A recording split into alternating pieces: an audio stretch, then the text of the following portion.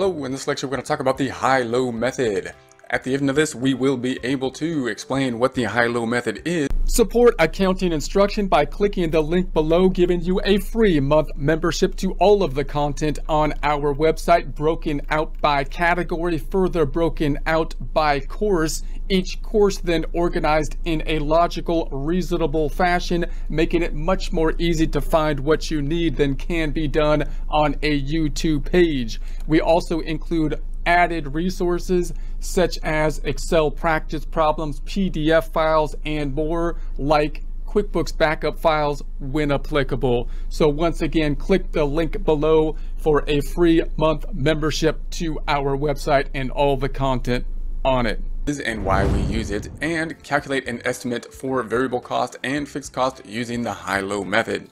So we're going to work through a problem using this data set on this side. So we've got the months, we've got the sales data, we've got the total costs, and our objective, the objective of the high-low method will be that we have the total cost here, but we don't know what the variable cost or fixed cost portion of that total cost is.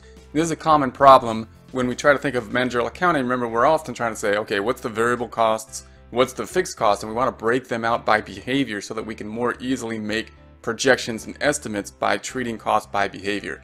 Now, in an ideal world, we would know exactly which costs would be variable and which would be fixed, but in reality, of course, there are a lot of costs that we don't know exactly what the variable or fixed portion is, and we can then use some type of estimate because we still really want to use the variable cost and fixed cost in order to make projections. So in order to do that, we can then try to figure out what the estimated portion of a variable portion and fixed portion would be on a cost, and we can use the high-low method in order to do that. So what we're going to do is we're going to break out these costs, so we're going to look for an estimate, a way to break out the variable portion, and then once we know the variable portion, we of course then can figure out what the fixed portion is, those being the two portions of the total cost.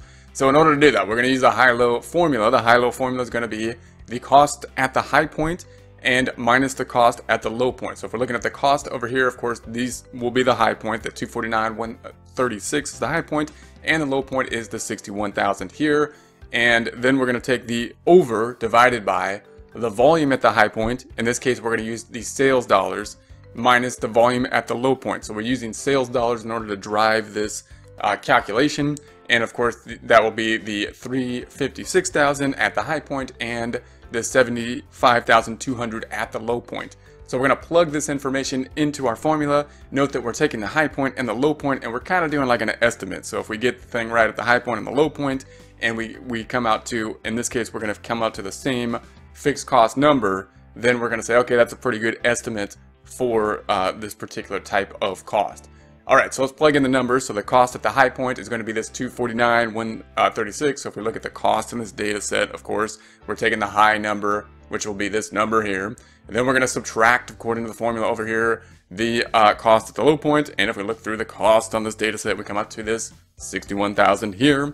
We're going to divide that by the volume at the high point, in this case volume being in sales dollars, and of course that's going to be this 356,000 here, minus, and then we're going to have the volume at the low point being this 75,200 here, and that's going to be there.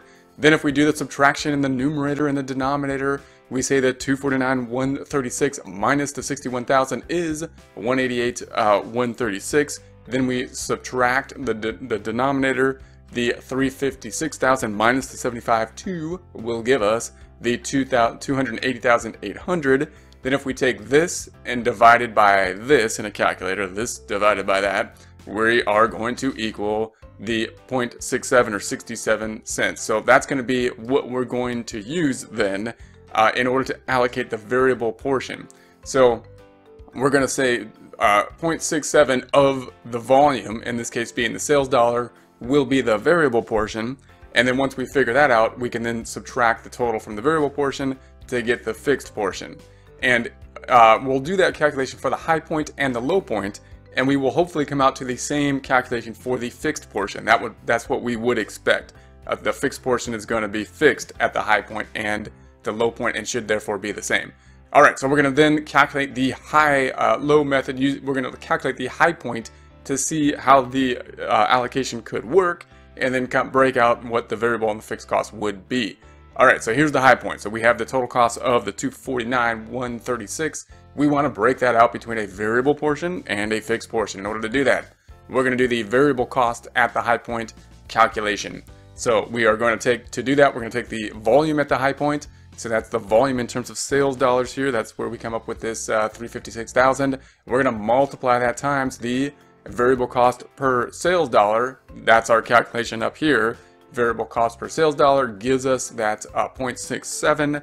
And if we multiply this 356,000 times the 0.67, we come up with the 238,520. That's the variable portion of this total cost. That's the variable portion. Therefore, if this is the total minus the variable portion, the only other piece being the fixed portion, subtracting those out, we get the 10,616 fixed portion. So now this total cost is broken out between the variable portion, the 238,510, and the fixed portion, 10,116.